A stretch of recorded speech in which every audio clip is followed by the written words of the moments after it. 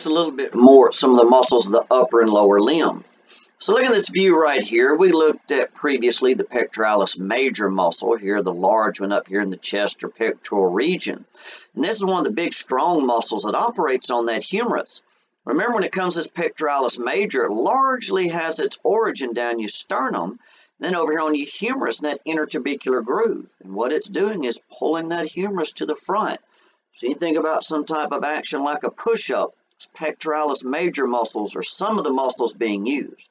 Here's your deltoid, what you think of as being right up here, sort of the top of your shoulder.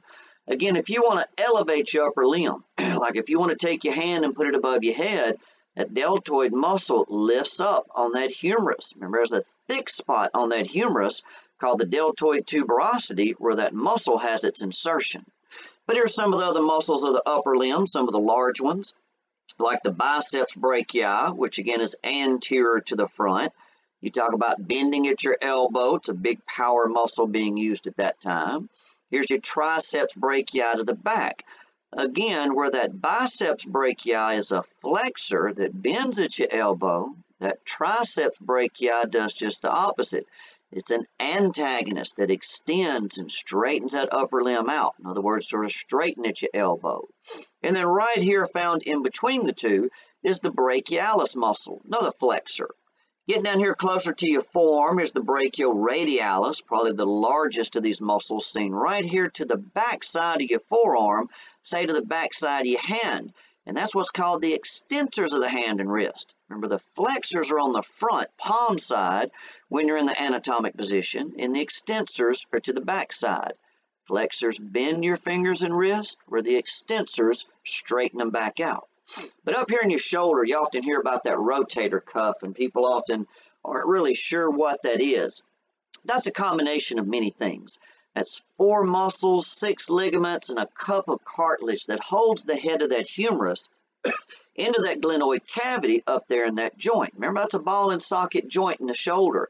That's a very movable joint, so it's a little bit more prone to injury than what a lot of the others in the body are. But as you can see, there are a lot of structures make up that rotator cuff. But back down here again is our biceps brachii, triceps brachii. Right in between them right here is the brachialis. Don't confuse that with the brachial radialis, which again is down here closer to what you think of as your forearm. And there again are the extensors. They're shown to the back posterior side. So here's a view to the rear posterior side of the brachial region. Now again, biceps brachii is on the front, but your triceps brachii is to the back. And remember, that tricep tells you there's 3 heads, 3 origins to that muscle, where there's the lateral head, which is to the outside, there's a medial head to the inside, and then a long head right in between them. So 3 different heads to that triceps brachii.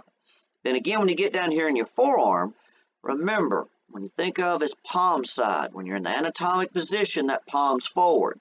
That's flexors, which are front anterior side, and again extensors, posterior to the back. And again, the flexors bend your fingers and wrist, where the extensors straighten them out. Now, something else you can see in this picture right here is something called the retinaculum. That is a band of collagen fibers and somewhat of a round circular orientation that holds all these many tendons in place. If you look at all these flexors and extensors, that's a lot of tendons going out to your wrist and fingers. And if you ever have a severe cramp, say in one of those flexors, you can actually see those tendons pop out. It gives what's called a bowstring effect, where it sort of pulls out like a bowstring does when you pull on it. But that retinaculum will keep them held down. It gives you more leverage and power with them whenever you use them.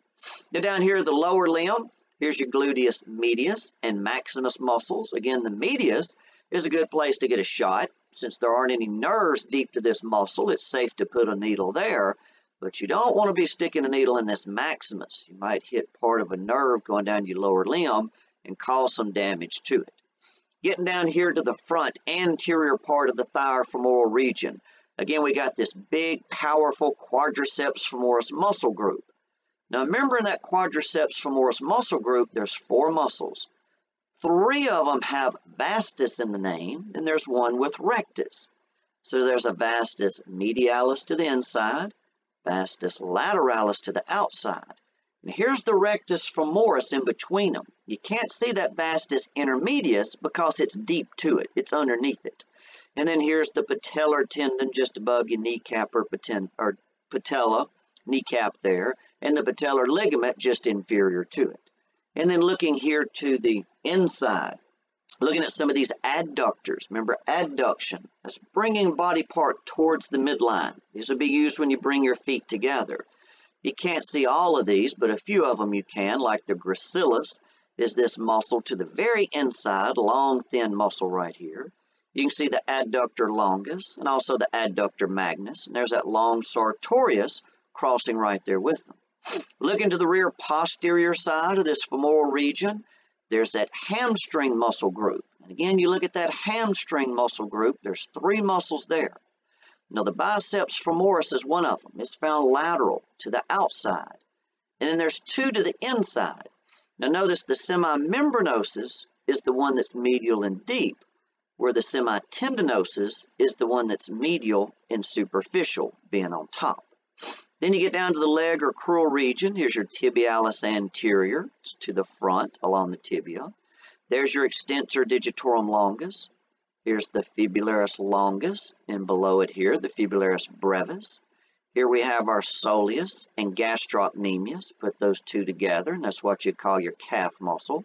And there's another view of the gastrocnemius right there.